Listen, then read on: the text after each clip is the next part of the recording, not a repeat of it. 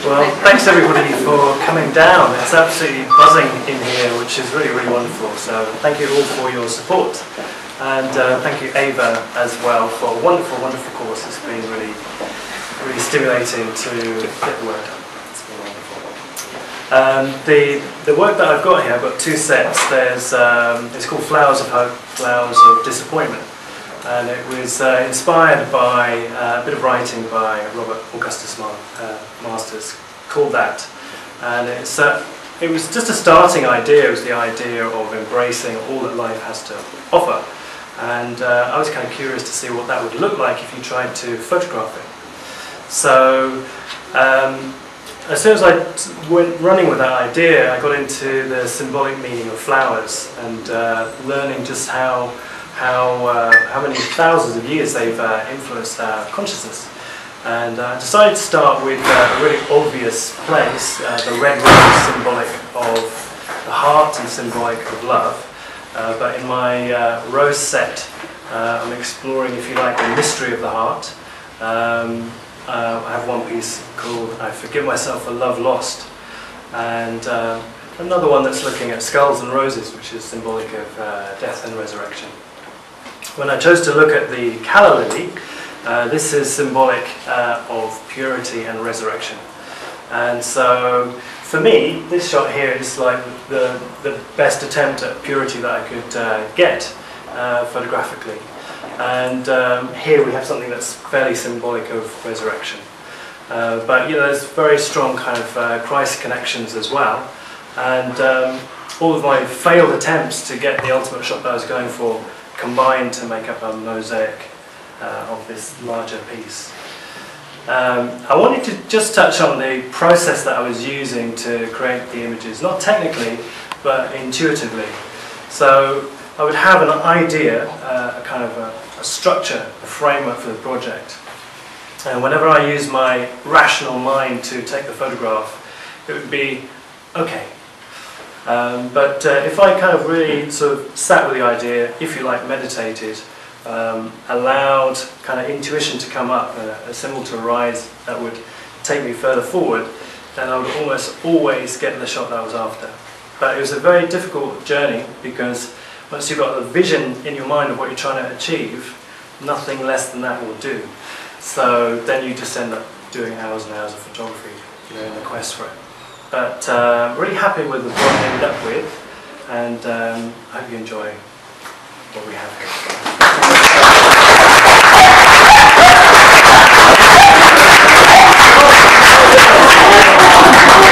Okay, we continue with Paul Mckenzie.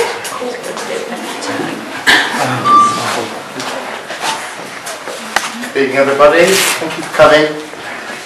And it's been very well attended. I didn't expect that many people to come tonight. It's great to see you all. I've been doing the course, we've been doing the course with Eva for the last 6 weeks, and it's been absolutely fantastic. It's been very inspiring. There was nothing about, although it was a photography course, there was nothing about the technical side there. We were just sort of set free, really, to develop and to do what we felt fit, which was really nice. It was nice to get away from all the technical side and different exposures and shutter speeds and things like that, and just to be free with it. I quite like images that you can interpret yourself, something that you sort of look into and see in them whatever you will. And that's what really inspired me to do my project, which I titled No Thing. It's, as Eva said before, it's a work in progress, and it's the type of thing where it's forever changing. I found personally that the project would change almost daily. How I was going to present it, whether I wanted to put music with it or text. But I wanted to mainly make it speak for itself and hope that so people get out of it, get something out of it, and probably share something with myself. Thanks, Eva, for the last 6 weeks. It's been great. It's been great to get to know you and everybody else as well that I've done the course with. It's been really interesting. I've learned a lot from all of you. And, well, it's the future. Hopefully we'll do something again.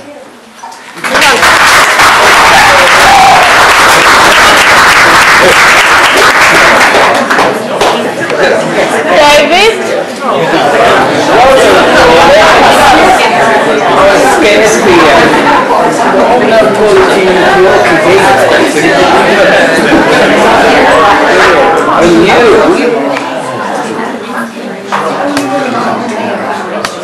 David Curtis. Well, thank you, Eva, and thanks everybody for coming. My project is just about plastic, really, I suppose, and all the remnants that human beings leave around, which can be quite beautiful, or if you think about it, quite ugly, because that's floating around in the sea and the channel, and that's salting where all these photos were taken. There's no people in mine or anything, which I think probably says a lot. And there's a slight desolation thing there. It's like this big space here, and I feel a little bit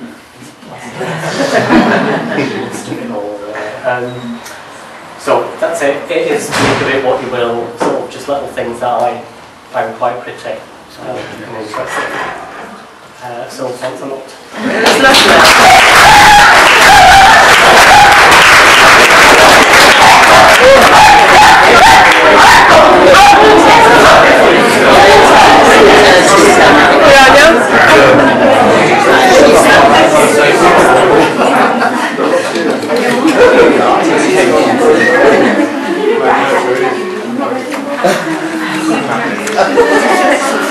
And this is Grainne McHugh.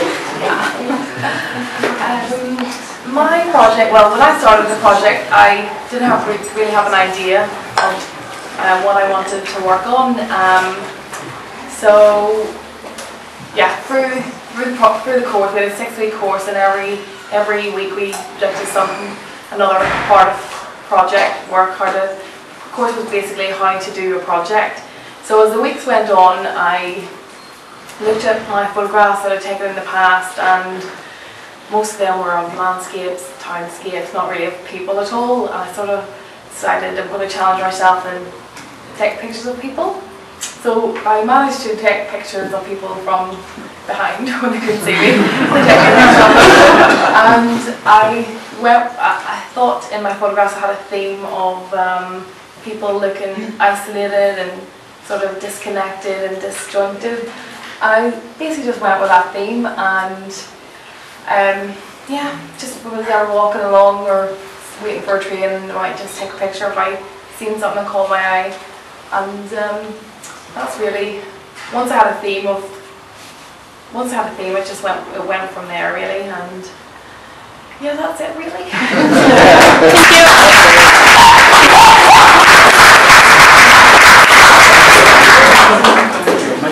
And we continue with Mike. Let me just move you away from here just for 2 seconds. And hello. As you can see, ladies and gentlemen, thank you very much for coming tonight. As you can see, I live a very orderly life, and you know, this is straight from the photographer's heart. I'm actually working on a longer term project, which is the 7 Deadly Sins, and I'm working on them really concurrently, but to try and bring something together for Dr. Eva's class and course. I've concentrated on gluttony, and I took quite a few of these pictures actually in South Africa on a recent trip, but other ones around the town and in West Sussex where I live. So next time you bite into a burger or something that you feel guilty about, be very careful because I might be photographing you. Thank you, it's been a very great course and nice to meet so many lovely people.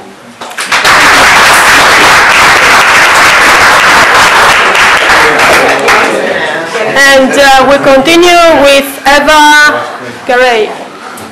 Yeah, so hello everyone, thank you for coming. And my work is kind of getting lost in this farm work, I was nearby working. And it's actually in 2 sections. You have little photos around the corner. And it's kind of in a story, small story that is twisted or a different perspective, which is what I'm trying to look for in a photography. I like to get lost and see where it takes me. So go to an object, first see it from afar, and slowly come closer and closer and see as if I'm going to find a different object within it in the photograph. So this is what I've tried to do with these pictures. And the background of them are maybe like a slurry pit in the farm, or old derelict bits of jars and things that were left there, and find something possibly beautiful. And I leave it up to you if you find it beautiful. This is what I find artistically pleasing or engaging, or something where I can get lost in. And finding a different world in something that is abandoned, not more used, barely used. And yeah, hope you like them. And thanks again.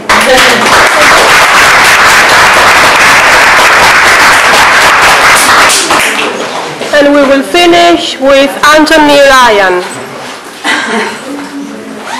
Hello everybody.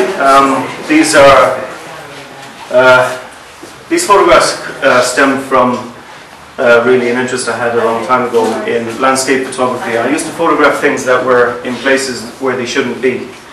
So where I grew up in the west of Ireland, we have a place called the Burren, and in the Burren you have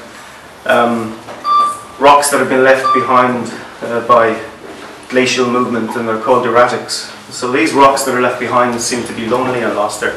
But when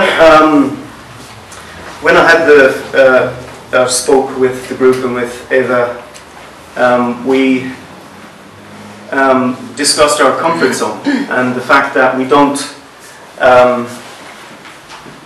Sometimes we don't photograph things that are in front of us, or at our feet, or just all around us. And I decided, right, okay, I'll go and look for things like that.